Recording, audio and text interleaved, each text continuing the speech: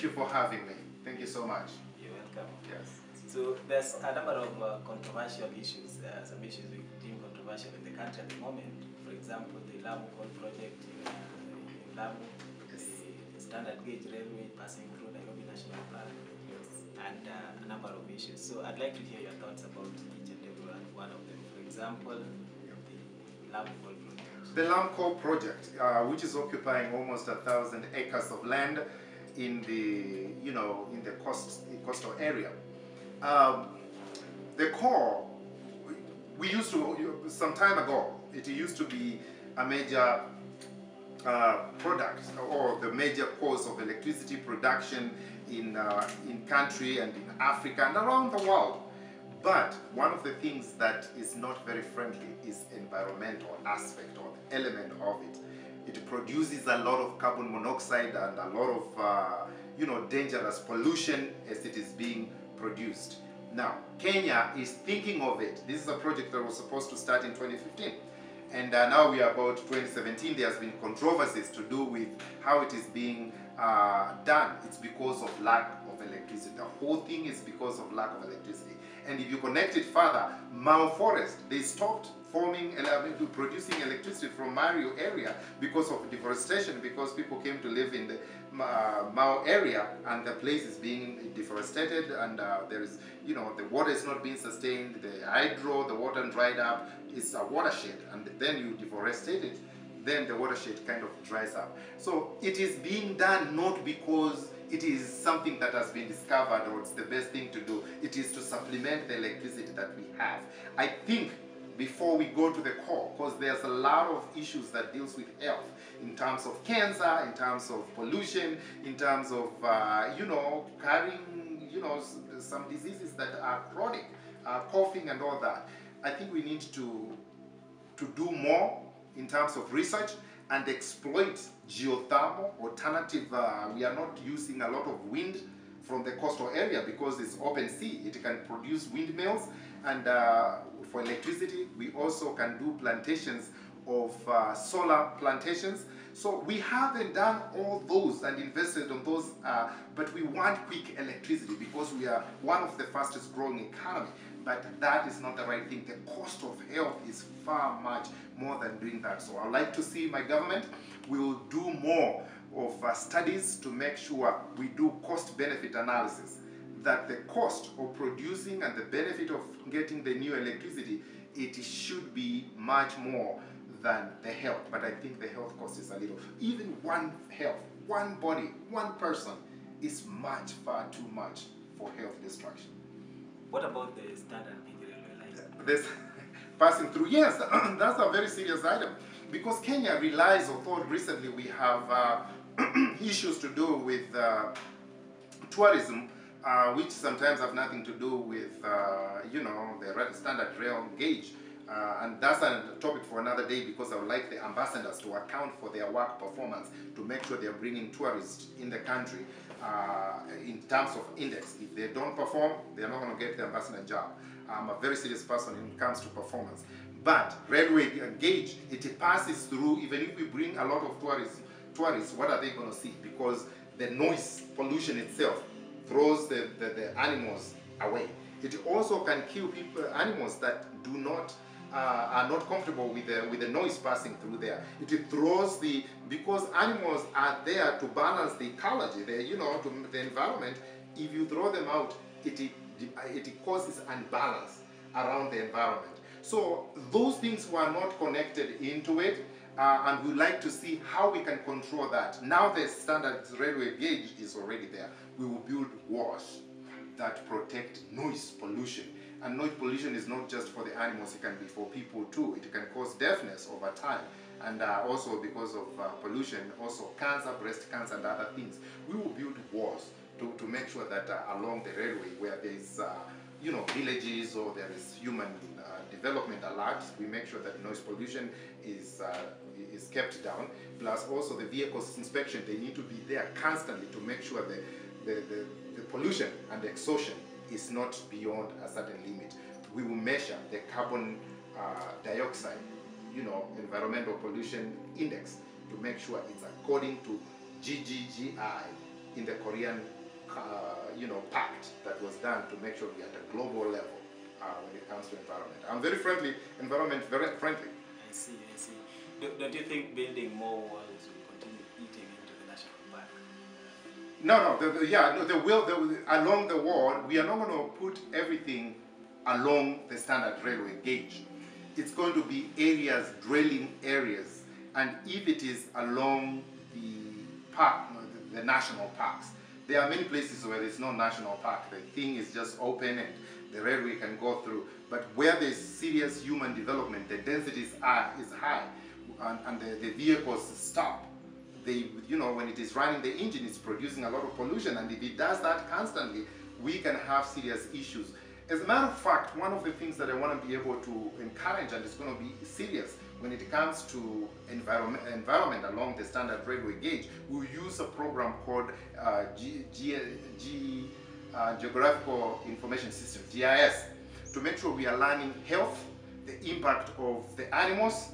We do cookie cutting, we do buffering, we make sure that we understand the actual impact. This is not something we just have to think. This is something that can be measured in statistics, it can be seen in plain maps, and you want some help? I'm the kind of president who is very practical. I'll lead the GIS team. I see.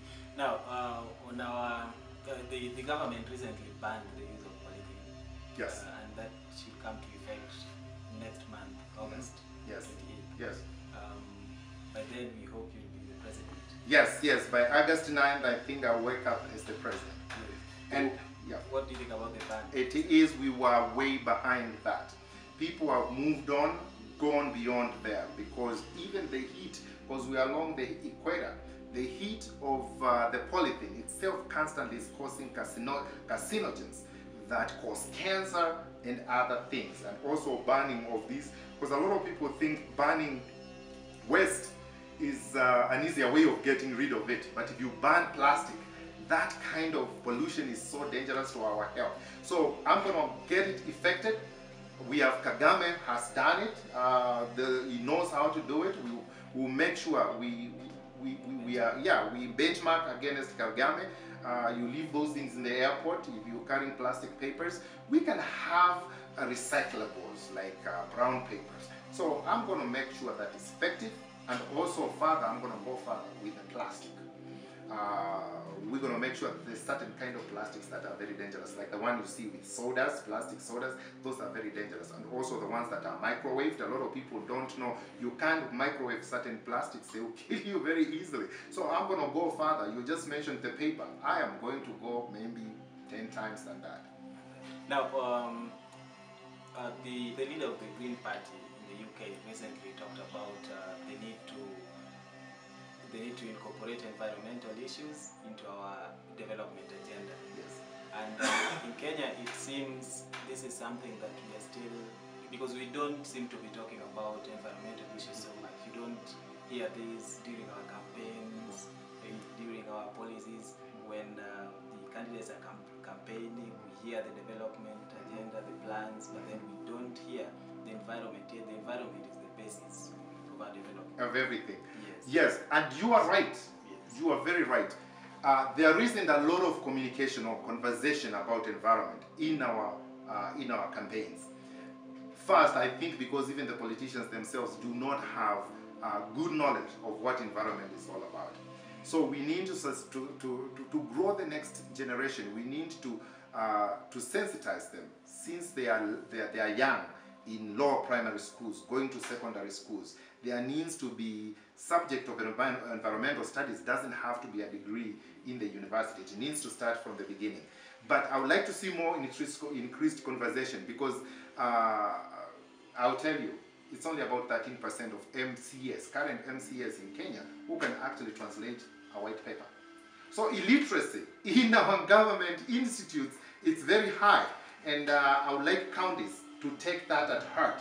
They will win environmental as part of competition. 47 counties will actually compete against who is keeping the environmental sustainable development projects. And I will finance where things are necessary. Yeah. Now that you've talked about the counties, we now have the devolution system. How Yes. do you think we can capitalize on this devolution to solve environmental The beauty, Auditor General, they can release the money at a higher level.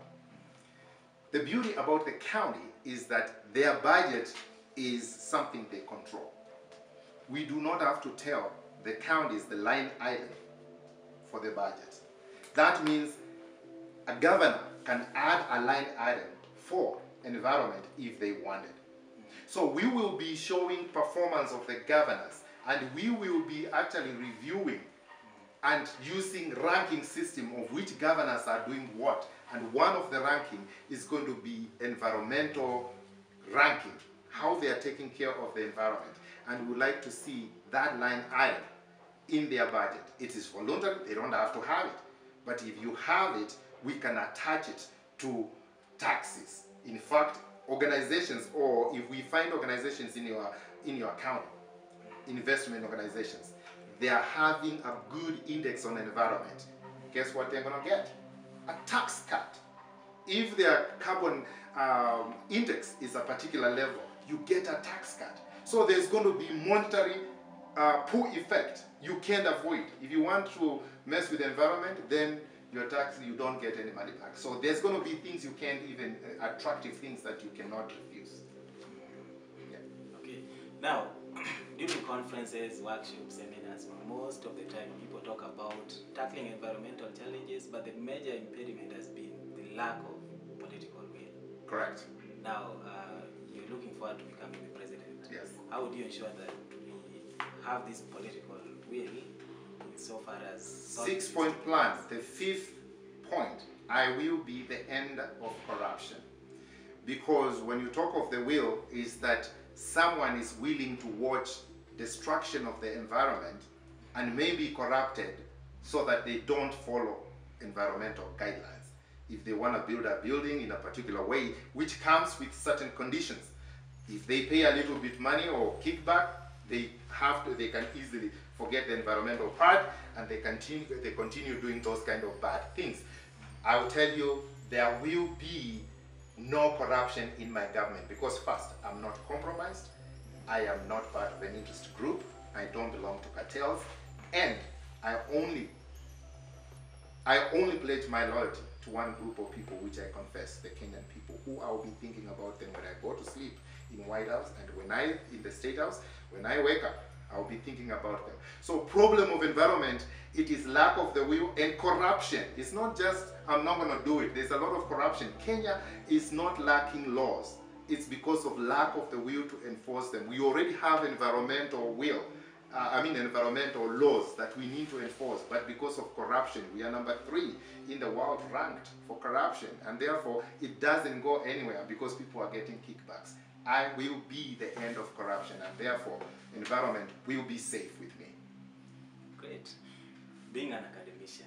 Yes, a scholar. A scholar. Yes. Do you think our universities here in Kenya are doing enough to address sustainability? The answer to that question is no.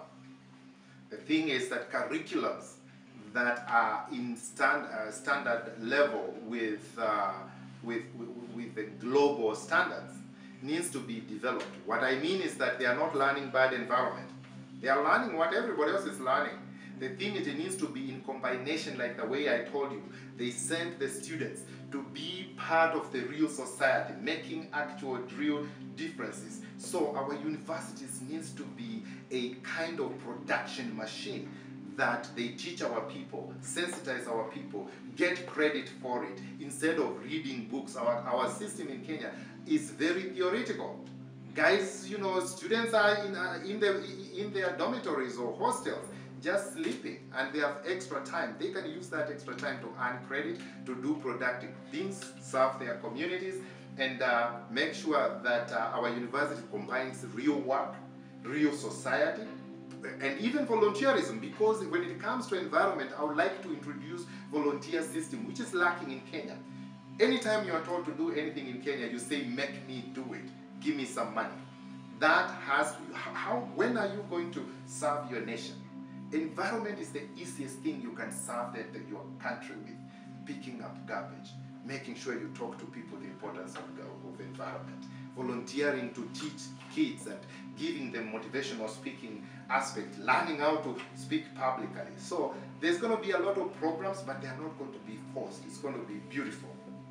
Just taking care of your own country. I miss the times when some of the presidents like Moi used to say, Kanu or not Kanu, Kenyan ni mama yako, or Kanu ni mama yako, making sure the country feels patriotic. And being patriotic is part of, the environment is part of patriotism, taking care of your own country so that you can take care of it. Very good, Dr. Thank you very much for being part of this.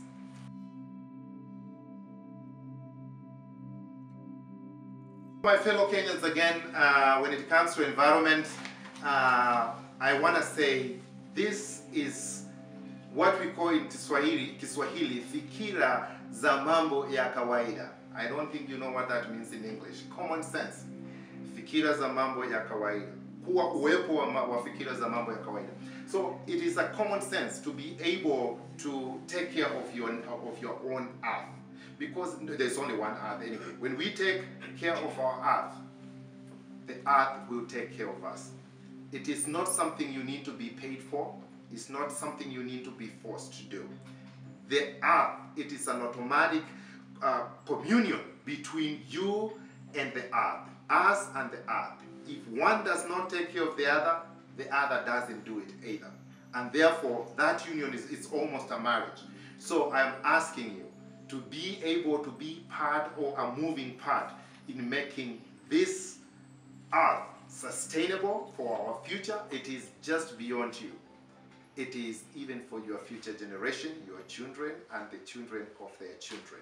So as your president, I pledge that I will be that environmental president.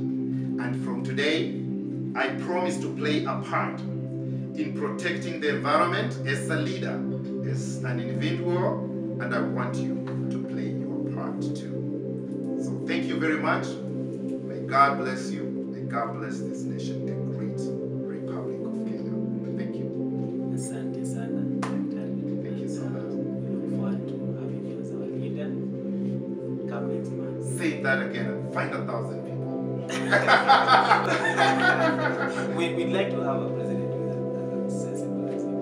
Oh yeah, accessibility, I will. That's how I was born. I do not have a name, a lot of money, fame, and